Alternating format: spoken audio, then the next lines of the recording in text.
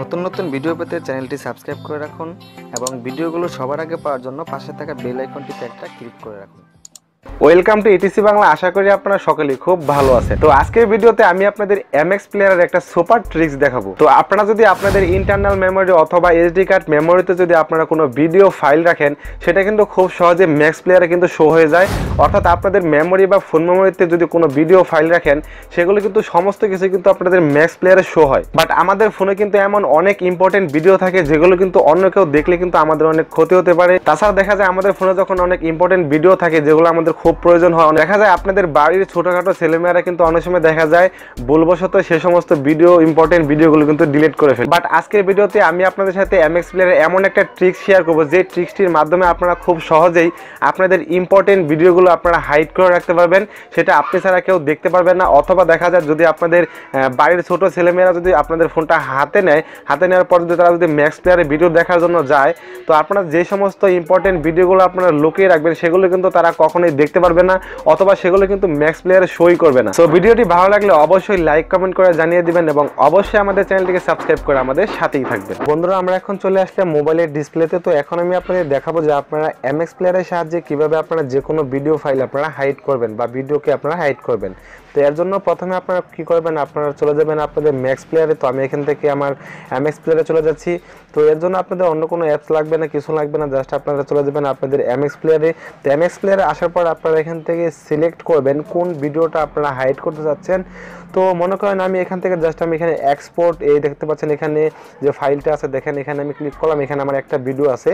তো আপনারা যদি চান একদম একটা পুরো ফাইলটাকে আপনারা হাইড করে ফেলতে পারবেন। তো এর জন্য করবেন কি, জাস্ট আপনারা এখানে আপনারা চাপ দিয়ে ধরবেন। জাস্ট ধরার পর জাস্ট এখান থেকে দেখতে পাচ্ছেন যে একটি অপশন উপরে ডান পাশে কর্নারে 3 ডট একটি অপশন, জাস্ট এখানে ক্লিক করবেন। এখানে ক্লিক করার পর দেখেন এখানে একটি অপশন চলে আসছে সবার লাস্টে যে হাইড। জাস্ট দেখেন এখানে ক্লিক করার সাথে সাথে আপনারা দেখবেন যে এক্সপোর্ট নামে যে আমার ফোল্ডারটা আছে সেটা কিন্তু হাইড হয়ে যাবে।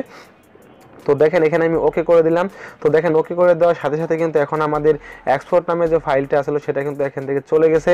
তো এখন যদি আপনারা এই এক্সপোর্ট ফাইলটাকে আপনারা আবার দেখতে চান, তো এর জন্য আপনারা কি করবেন, তো এটা করার জন্য জাস্ট আপনারা সিম্পলি চলে যাবেন আবার 3 ডট মেনুতে। এখান থেকে আমি 3 ডট মেনুতে চলে গেলাম, যাওয়ার পরে এখান থেকে দেখতে পাচ্ছেন সেটিংস, জাস্ট সেটিংসে ক্লিক করে দেবেন। সেটিংসে ক্লিক করার পর এখান থেকে সবার উপরে যে অপশনটা দেখতে পাচ্ছেন লিস্ট, জাস্ট এখানে ক্লিক করে দিবেন। তো এখানে ক্লিক করার পর জাস্ট আপনারা একটু নিচের দিকে যাবেন, যাওয়ার পর দেখেন এখানে একটি অপশন ফোল্ডার নামে একটি অপশন, জাস্ট এখানে আপনারা ক্লিক করবেন। এখানে ক্লিক করার পর দেখেন এখানে আমাদের একটি অপশন চলে আসতে দেখতে পাচ্ছেন এখানে সবার লাস্টে যে আমাদের একটা লেখা আছে এবং লেখাটাকে দাগ কেটে দেওয়া হয়েছে। তো এটা মনে করেন আপনাদের হাইড ফাইল। তো এটা আপনারা কি করবেন, জাস্ট এখান থেকে এটাকে মার্ক করবেন। মার্ক করার পর দেখতে পাচ্ছেন এখানে রিমুভ নামে একটি অপশন চলে আসছে নিচে, জাস্ট এখানে রিমুভে ক্লিক করে দিবেন। তো রিমুভে ক্লিক করে দেওয়ার পর কিন্তু আপনারা দেখবেন যে আপনাদের হাইড করা ফাইলটা আবার শো হয়ে গেছে। তো এখান থেকে চাইলে আপনারা খুব সহজে দেখতে পাচ্ছেন এখানে সেটিংসে আসার পর এখান থেকে দেখতে পাচ্ছেন অ্যাড, জাস্ট এখানে অ্যাডে ক্লিক করে কিন্তু আপনারা যে কোনো ফাইল কিন্তু আপনারা হাইড করতে পারবেন। তো এখন আমি আপনাদের দেখাই যে আমরা যে ফাইলটাকে আপনারা হাইড করেছিলাম সেটা এখন রিমুভ হয়েছে কিনা বা এখন আমরা দেখতে পাবো কিনা। এর জন্য চলে গেলাম আমরা আবার ব্যাগে। তো ব্যাগে আসার পর দেখেন এখানে কিন্তু আমাদের এক্সপোর্ট ফাইলটা এখন আবার চলে আসছে। তো এখন আপনারা চাচ্ছেন যে আপনারা একটা ফোল্ডার না জাস্ট একটা ভিডিও আপনারা হাইড করবেন। এর জন্য আপনারা করবেন কি, জাস্ট আপনারা যে ভিডিওটা হাইড করবেন সেটা সিলেক্ট করবেন। সিলেক্ট করার পর দেখেন মনে করেন আমি এই ভিডিওটাকে হাইড করবো, এর জন্য দেখেন এই ভিডিওর পাশে দেখেন একটি 3 ডট মনে একটি অপশন আছে, জাস্ট আপনারা এখানে ক্লিক করবেন।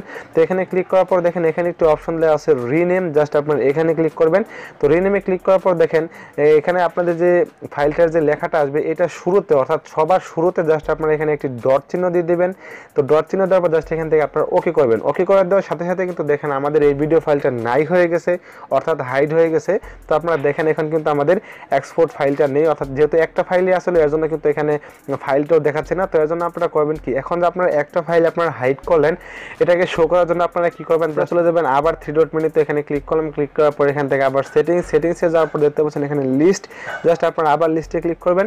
ক্লিক করার পর আপনারা সিম্পলি সবার নিচে যাবেন, যাওয়ার পর দেখেন এখানে একটি option show hidden files on folder, মানে হলো আপনারা যে ফোল্ডারটা আপনারা হাইড করেছেন সেটাকে আপনারা শো করবেন। এর জন্য আপনারা জাস্ট এখান থেকে সিম্পলি এটাকে টিক মার্ক করে দিবেন।